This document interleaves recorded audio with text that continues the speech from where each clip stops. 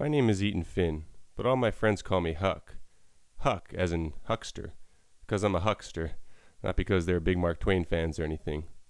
Anyway, the story I'm about to tell you is true, or at least as true as I can make it, and it's the story of how I came to be here, like here, in this spot physically. Why I'm here is a slightly different story that I'm still unraveling myself, and seeing as I'm not into whiny mea culpas, I'll spare you the time. Little girls smoking cigarettes in the bars of full rednecks. Hippies preaching peace and shit, and a homeless want what they can get. Well, mothers, don't let your babies grow up be swingers.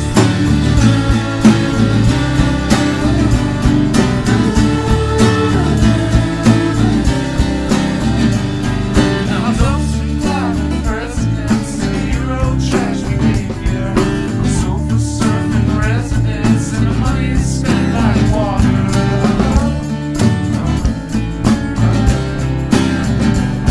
You can do anything, don't just step on my dead snake.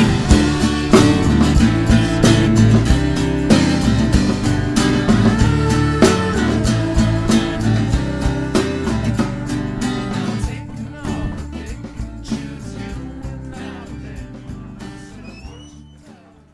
He was totally oblivious to us and spoke in sentence fragments that made no sense, no relevance. Yeah, he just like stared ahead of him the whole time. He didn't even like turn his head to talk to us or anything. No. Is there anything we can do about this? I don't know, man. At least he's talking. Because I talked to Steve on the phone. He said he hasn't said like a single word to him. He goes over there. He's been over there like 3 times a week since he got out of the hospital. He's just like totally mute. Boom. Just stands there. Sits there, whatever. taking off, pick and choose you now then. Sit a fortune teller on the street, trying to hold you and be alone.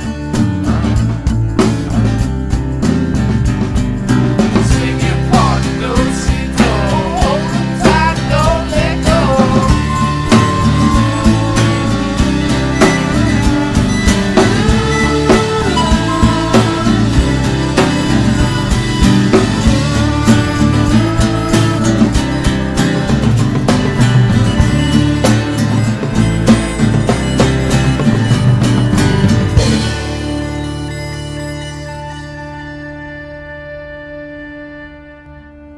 They were song lyrics. Everything that he said yesterday was an old song lyric from one of his albums. What? Yes. Crazy. Everything. I guess there's only one way to find out.